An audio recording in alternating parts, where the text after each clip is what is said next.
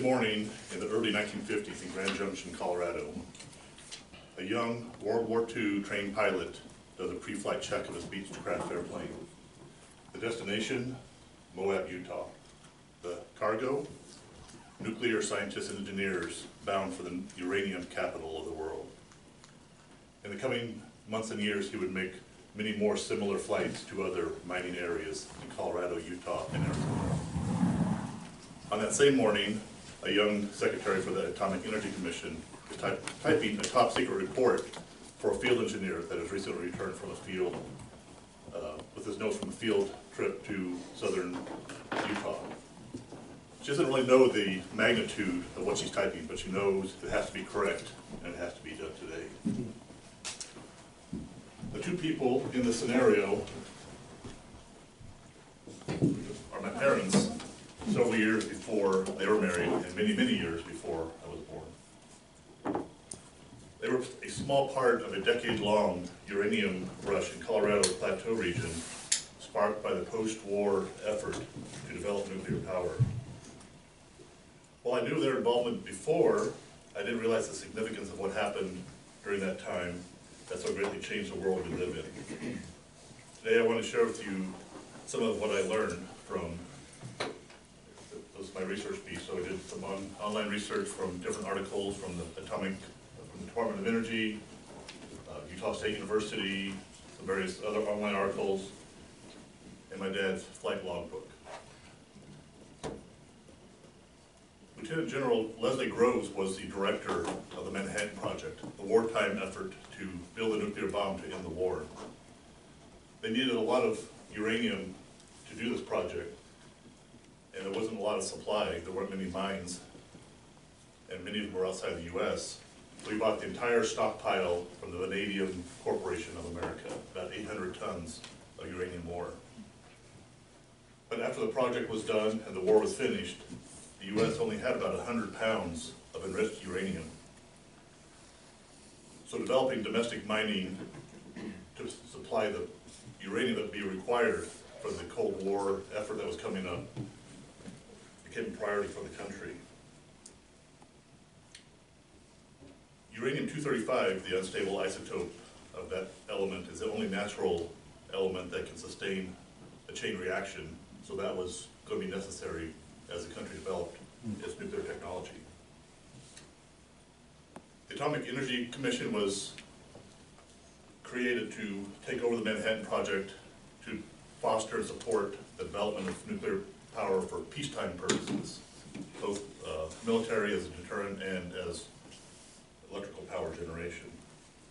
The act was signed on August 1st, 1946 by President Truman.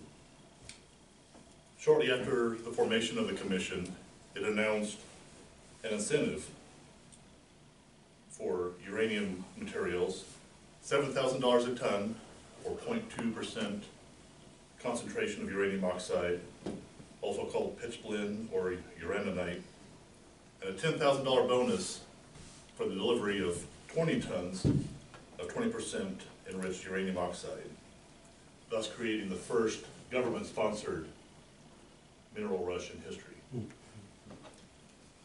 But by the late 1950s, the Commission had more than enough uranium for its research purposes and withdrew its subsidized buying.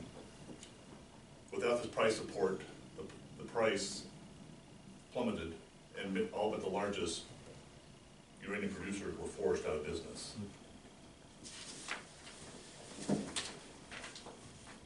When the Atomic Energy Commission announced its incentive program, tens of thousands of prospectors flocked to the Southwest in search of uranium.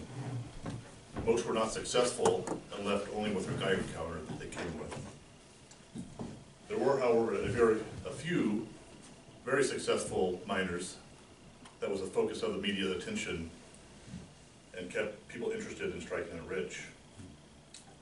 Charlie Steen, the king of uranium, was an unemployed oil geologist from Texas who came to the area and discovered some pitchblende in the Chinle Formation, which is on the Colorado Plateau, where it had not previously thought to have existed. Although he reportedly made about $130 million during the rush. He lost most of his fortune due to the collapse of the market and bad investments. Another prospector, Vernon Pick, sold his mine for $9 million. And those were the two main popular figures.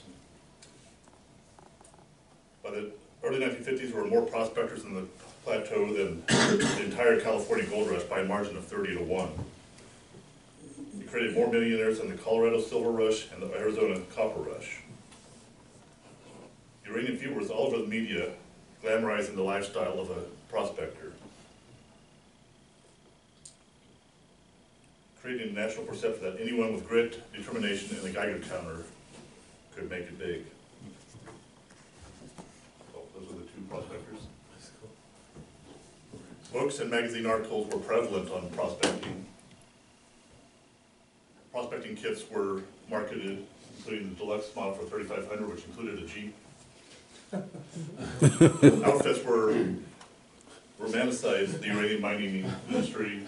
And there was even a board game about being a prospector.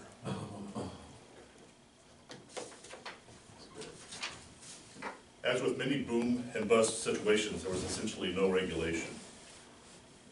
Many workers were exposed to high levels of radiation, whose dangers were not fully understood and were not in the interest of the companies to correct. Mines lacked proper ventilation, and many times radon concentrations were 1,000 times more than the safe levels. Miners liked their cigarettes while they were working underground, but radioactive particles attached to the smoke and went deep into their lungs. They often went home with uranium-coated clothing, prolonging their exposure and exposing their family. So sky-high rates of lung and other cancers became common. One native reported that as a boy he went to the mine with his dad for Take Your Son to Work Day. And half the million sites of that era are now EPA Superfund sites, which means they're basically unusable. The world changed greatly in the years after World War II as the United States strived to maintain every possible edge in the Cold War. A lot of time, energy, and human life was spent in pursuing this new powerful technology. My parents' involvement was not grandiose nor glamorous, but I'm proud of the parts they played, and I'm glad I learned more about it.